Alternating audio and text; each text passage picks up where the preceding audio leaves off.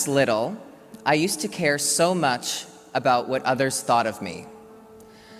I was mindful of the way I dressed, my mannerisms, the way I talked. I was afraid people would think I was weak. I was afraid of making mistakes. I was afraid that I wouldn't be welcomed by the LGBTQ community because someone like me wouldn't be the role model they were looking for.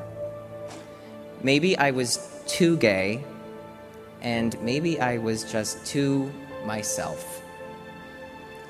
Throughout my life, I have fallen short many times. I have felt depressed, I felt not good enough, and I felt like there would never be a day where I would feel like I belong. I was living life afraid. I remember hearing the quote, "What would you do if you weren't afraid?" I remember really hearing it and honestly asking myself, what would I do differently? I remember making the choice to be unafraid. I made the choice to not care what others thought of who I was. I was going to be truly me. This was the biggest and most important decision I've ever made.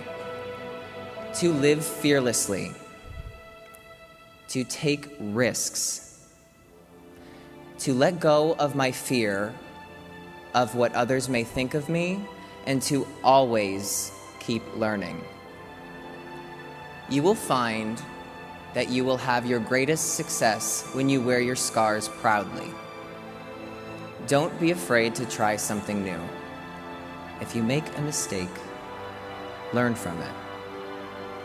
There's no shame in not being perfect. Nobody's perfect.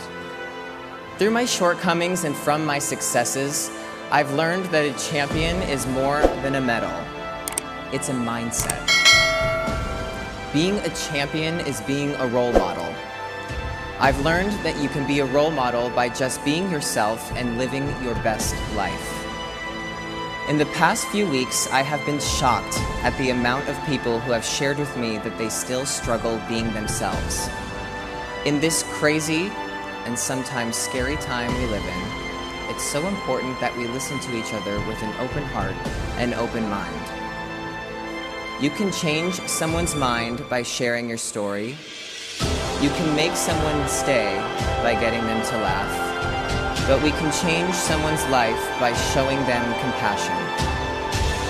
I will never forget the compassions others have shown me.